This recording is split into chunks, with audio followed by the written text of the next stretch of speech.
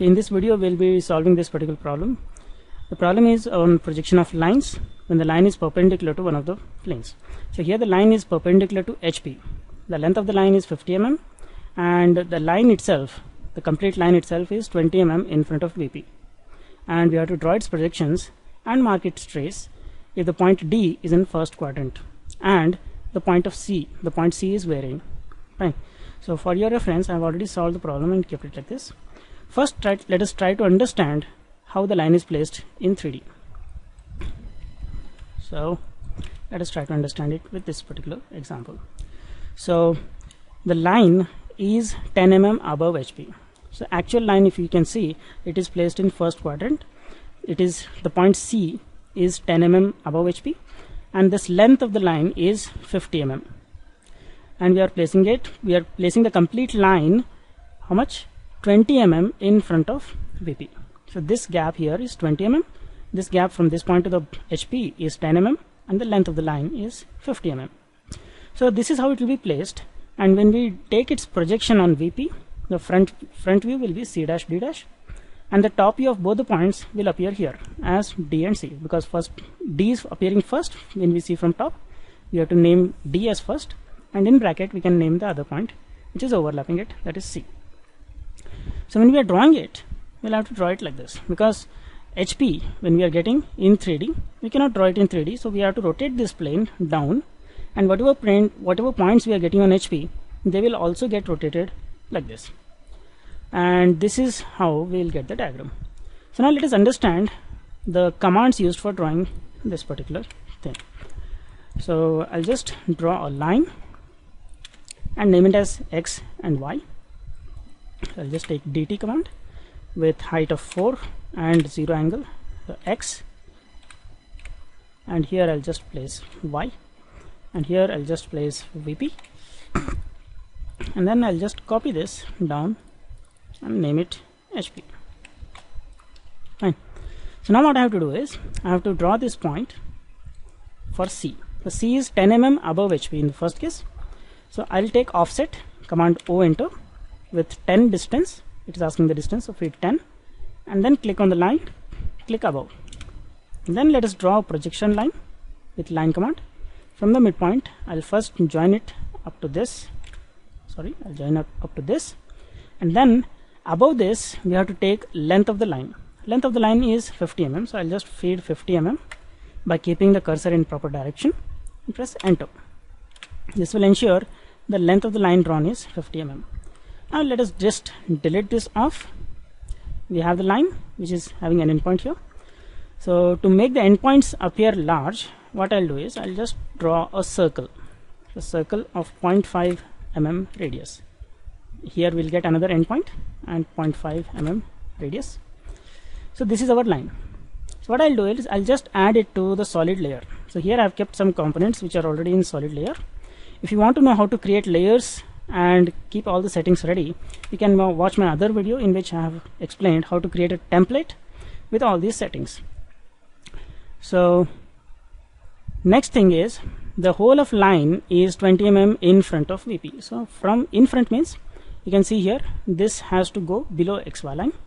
So I'll take offset O enter of 20 mm and I'll have to take it below the XY line. Next I'll just extend this line with command EX, double enter, and clicking on this line. This will make sure the line has extended to this level, and I'll just erase it. Now I just draw a circle of 0.5 mm radius, and I will apply the same properties with match properties of the solid. So this point alone is the solid. Now I can just copy paste it with Ctrl C, Ctrl V.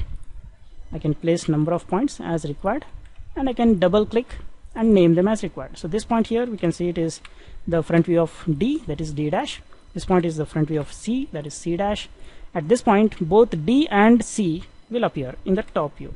So first D and then C. Last point we need to mention is we have to mark the trace. Now trace is the point of intersection of the line itself when it is extended and when it meets one of the reference planes. So this line, when I'm extending it, it is meeting HP at this particular point, that is overlapping with the top view itself. So when I have to draw it, this point itself is the HT. So I'll just copy this text and I'll keep it as HT, horizontal trace. Now I'll just dimension it. For dimension, I can choose the linear dimension from here, and after taking that, just press enter. After pressing enter, you just have to click on the line. You don't have to select 2 points separately. So click on the line and you can see the line dimension is appearing automatically. But here this line is different, so we'll have to click the 2 points. So I'll take again the linear dimension and I can click this point first and click here. You can see this is appearing. So let us place all the dimensions in the proper line, in the same line itself. Next dimension, I'll place it at the end point and up to the perpendicular, place it in continuity. Now I'll have to change all these properties. I have to add them to the dimensions layer. So here I have kept some objects which are already having those properties. So I'll just match properties, give the command of match properties, and apply the same properties to all the points, all the objects which I want to be in that particular layer. So that is how we solve the problem. Now for the other bits, what we have to do is we can just copy this and modify it slightly. So let me delete this. First let me explain what happens in 3D diagram. So the C point is in HP and D is above HP. So what happens here is the point C is being pushed. So we are moving this point over here to this point. So the point C has come here and D point has come here. So when we do this, what happens is the projections will also move down. The C dash point will come on XY line and D will also move downwards. So I'll just take a copy of this, and what's happening here is this 10 mm gap is reducing. Fine. So I'll just select this, give move command, enter, and select this end point and keep it here. That's it. So this is the diagram for the second bit. While coming to the third bit, what is happening is the C point is 10 mm above HP itself, but the line CD, we are placing it inside VP completely. So instead of being parallel to VP and 20 mm in front of it, we are placing it completely inside the VP. So technically what's happening in 3D is we are just moving this line over to this point itself. So the line has moved to within VP, and when we take the top view of it, it will come here on XY line itself, and when the plane is rotated, even after rotation, the point will lie here itself. So I'll just take a copy of this problem, and what I have to do is I'll just have to remove this distance, and this point here, it's moving over to XY line. That's it. So that's how we'll be solving projection of lines when the line is perpendicular to one of the planes. Thank you for watching our video. Hit like to the video if you like the video, and stay subscribed to our channel for further updates.